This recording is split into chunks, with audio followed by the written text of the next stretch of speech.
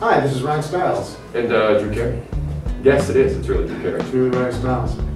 How does improv help you in your TV, film careers? How does it help you maybe with the Drew Carey Show or something that is scripted per se? Well, Drew Carey Show was scripted, but Drew was always open to us. We do it the way the script is written, and then Drew would say, "You want to do anything different?" So we, shoot 4 different ways and add stuff at the end. Yeah, people would always throw in lines and stuff. He was always open to that. Whereas like 2.5 Men, they don't change anything. It's line for line, for word, add anything. But we always. Were you on 2.5 Men? Hmm? You were on 2.5 Men?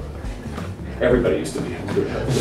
I have a friend that's not an improv performer, a comic, and we used to go out. He was used to my roommate. And when we go out as a joke, he was really homophobic. So as a joke, when we go out, I would go like, to the movie theater, I'd put my arm around him. We'd sit in the front row. He'd be like, "Hey man, cut it out."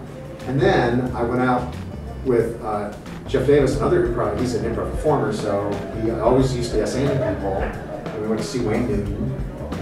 We were sitting in the booth together by ourselves in Vegas, and Wayne started singing a slow song, and as a joke I went, "Ooh," like that, and Jeff went, "Ooh." So yes-anded me. So that's like the difference is you automatically start yes-anding people in conversation and life, when people do things, you just go along. It makes you better at social situations. That's what he calls that situation that happened that night. They were just yes-anding. Oh. Yeah, we were just and then Drew yes-anding. yes-anded that, and then the yes-anding. I couldn't deny it. That'll Don't be against the rules of improv. I'm Drew Carey, I don't shave, and I play at IO West. I'm Ryan Stiles, and I play at IO West.